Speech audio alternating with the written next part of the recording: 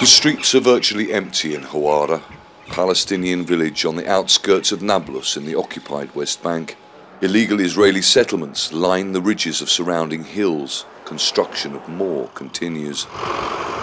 Clashes between Palestinians and Israeli settlers are common here.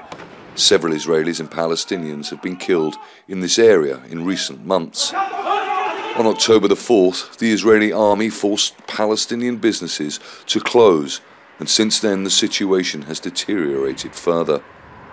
People are here, but they are just too afraid to leave their homes. Mohammed Doumedi shows me video of his 19-year-old son Labib on his mobile phone. Mohammed says the university student was describing his ideal wife in the film and making everybody laugh. But Labib was shot dead on October the 5th.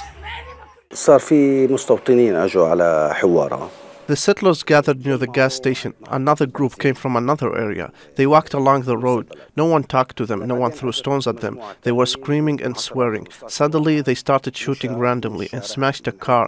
They tried to break the door of our house and get in. There were bullets flying everywhere. Labib took a bullet in the chest. This video shows the Israeli settlers in the village minutes before Mohammed says they started shooting.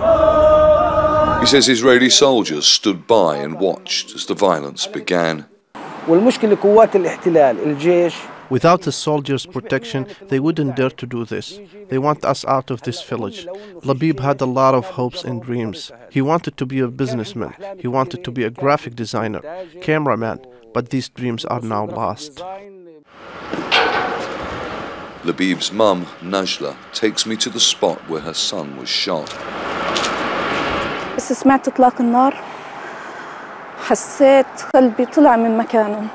When I heard the shooting, I felt my heart leap. I started saying, "My sons, my sons." His uncles helped him, but the Israeli soldiers started shooting tear gas. They laid him on the street and the Israeli soldiers said no ambulance could come.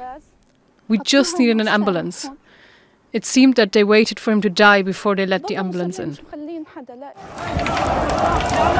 Clashes broke out between Palestinian youths and Israeli soldiers during Labib's funeral, reportedly because the Israeli military tried to stop mourners praying in Huwara's central street. Palestinians living along the Huwara road have suffered decades of violence by Israeli settlers living on the hills close by. But they say that since those Hamas attacks inside Israel on October the 7th, the situation here has got even worse. Palestinian protests are increasing in frequency and size across the occupied West Bank. But so is settler violence against Palestinians.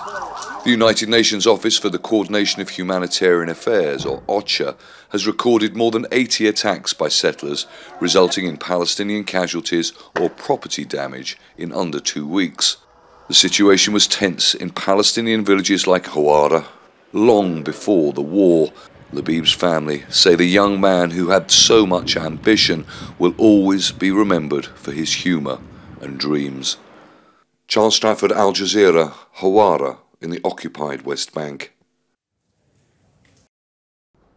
Make sure to subscribe to our channel to get the latest news from Al Jazeera.